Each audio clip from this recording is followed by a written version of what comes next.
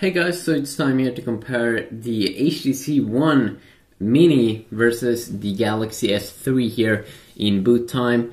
And we don't have fast boot on here on the HTC One, so it should be a little bit slower.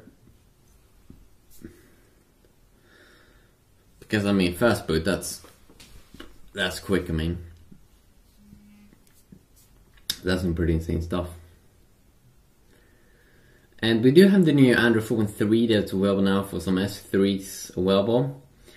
But the thing is that I do have the 4G edition of the S3, which is N9305N, I think it's being called. It's a little bit different there.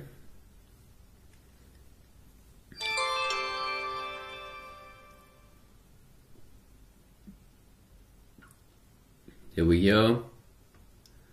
So it's already up here. The S3 is still quicker here.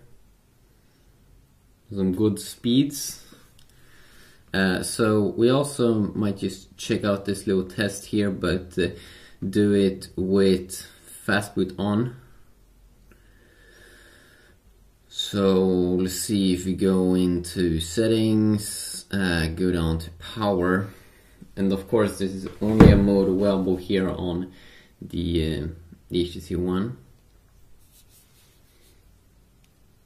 To boot down up and quick. I'm not sure if it has any negative effects. HTC One Mini down quicker. I mean, look at that boot up.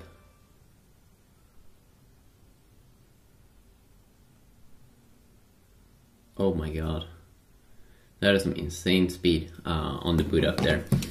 These devices are pretty interesting. I think that they are around the same kind of price frame in many ways.